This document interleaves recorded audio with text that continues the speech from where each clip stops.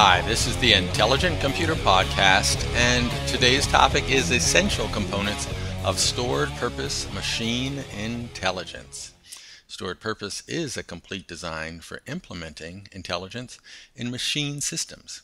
Some of the features, attributes, processes, information stores we may talk about have comparable features in nature.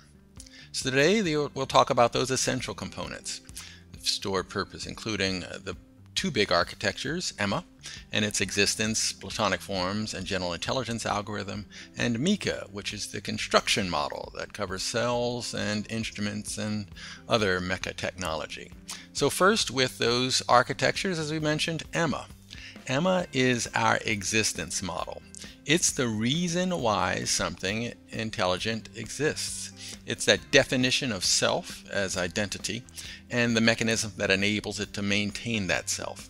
And then the multi-level intelligent cellular architecture that is Mica, and a mouthful of that, does allow simple functional intelligent entities based on Emma to become complex entities. And that occurs when we superimpose those two architectures, taking individual Emma elements and using those to create more complex entities.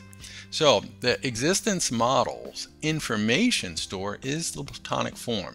And we went back to Plato in 380 BC, a really good book if you would like to read that, The Republic. It talks about from the cave there are forms that are eternal. A chair is a chair, a green frog is a green frog, and there's ways to maintain that. So we essentially just made that happen. We created what Plato envisioned. And then processing, we used the general intelligence algorithm. And that enables those forms that define identity to connect to the real world. So we'll talk a little bit more about that. So the Platonic form, that information store, its basis is something we created called the purpose hypergraph. For those of you that know how graphs work, they're pretty simple data structures with symbols and connections. And ours aren't much different. Ours has contextual fabric, which is the core structure, the landscape definition for symbolic information. And it defines context much like you would think of context, this near this or at this time. And then subgraphs that define the forms, the form of knowledge that is injected at the various points of context, or linked, as we say in graph terminology. And we've got them for ancestry that might make a plank the ancestor of a door, coincidence and causality, the turning of the handle, the preceding the opening of a door, state domains and goal pursuit, which define boundary conditions and the methods of connecting technology to those boundary transitions, and then shape graphs, which are key for putting something like the shape of a door in a mind or the progression of a play. And then technologies, again, to link that identity and the alignment of that to the real world, and context, where all knowledge must be linked to be true knowledge. And as we mentioned before, it's just connections and symbolic data in rows. And all of those come together. The goals of an entity combine to create the aggregate of purpose. And then all of the purpose of an entity come together to create its identity. So it's actually pretty straightforward if you think about it. All the purpose makes your identity. And it sounds kind of obvious there. And we just made it computable. So from the processing side, that's where Gia comes in. What a lady. She does a lot of work. We've defined 7 key outcomes that general intelligence algorithm will create. Depending on the purpose of an entity, it may not execute all points of the algorithm at any one time, but the way it works is you shouldn't look at it as a sequential thing. That algorithm is performed continuously to make it work. And the algorithm and the information store make Emma this complex but functional, computable, intelligent entity. But that's a fairly simple intelligent entity. So if you want to make something that's a bit more complex, you need to go to Mica.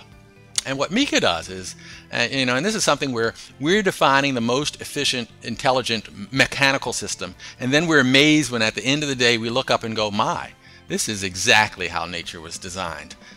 So maybe we're not too far off in what we're doing here.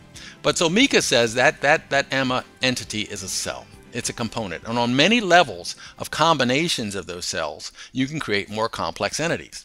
On the mechatech world, we call those cells instruments. And those instruments come together on levels we call L1, L2, L3, L4, and ultimately L5 to make more complex entities, all the way up to the ecosystem level. So it could be a light in a lighting array that's an L2 system, a light array, and that light could be with audio and video to be, an L3 system where you're creating an audio-visual system for theater. And on an L4 level, you could combine all the different components of a theater system, the ticketing system, all to become one metacomputer, or a body, as we say in biotech terms. So just to quickly go through that again, because this is kind of complicated. Levels 1 through 5.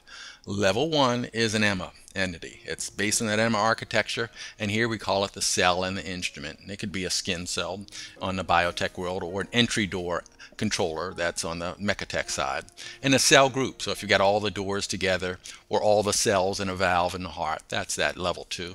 And level 3, you've got different valve and different components of the heart all coming together to create this complex entity, which, by the way, the heart isn't directly controlled by the brain, if you didn't know that. It just takes stimulus as the body is predicting its need for oxygen, sends little messages off, and the heart then has the oxygen that the blood needs when you need it. And a surgical room, for example, could have different lighting systems, could have different imaging systems, all of those coming together to create an L3 entity, and that could be part of a larger hospital. Or the audiovisual system can be part of a larger theater, intelligent theater. Or a bird is a level 4 system. We are level 4 systems. The assistant agent that'll help you in your mobile and do everything you need it to do. That's a level 4 entity. And then we won't talk much about this, but on the ecosystem level, that's where you have multiple entities coming together. There's methods to balance the various entity interactions there, using types of messenger agents. In the biotech world, viruses, bacteria, even mosquitoes are those types of agents. Here we're just showing some of the data structures behind those purpose hypergraphs, how that looks a bit. And here we're showing a form that is purpose. So forms contain other forms, but the same data underneath it is all that purpose hypergraph. Here showing how in graph terms, not fancy numbers, there's a shape that is stored, and this is in a logarithmic whip mapping the shape of a door. But it also could be the shape of a room. And here we're showing in a form for room that defines the bath, that includes a shower and includes other components, all based on that same shape data that was the plank, which is the ultimate ancestor. So very small amounts of additional data are needed to enable that plank, the room, to be defined, because we've got basis forms such as the plank that are simple and can be reused over and over. And I think we see that when we look at chromatin, the basis of our DNA. There are components that are used over and over again because they're so versatile. And here we're looking at it implemented in a metacomputer where you've got an agency, multiple agents, and each are sort of like loaded into a MySQL database, if you can imagine, where there's a stored procedure set that is general intelligence algorithm, and that when you load the identity into that database, it's processed and then run across the various different elements of the metacomputer to make an intelligent entity exist. That's sort of how it'll be in the future when all systems are upgraded to store purpose. The general intelligence algorithm, in the middle there's a synthetic file system that enables you to write, just like in a file system on a PC, except you can write forward and backwards in time.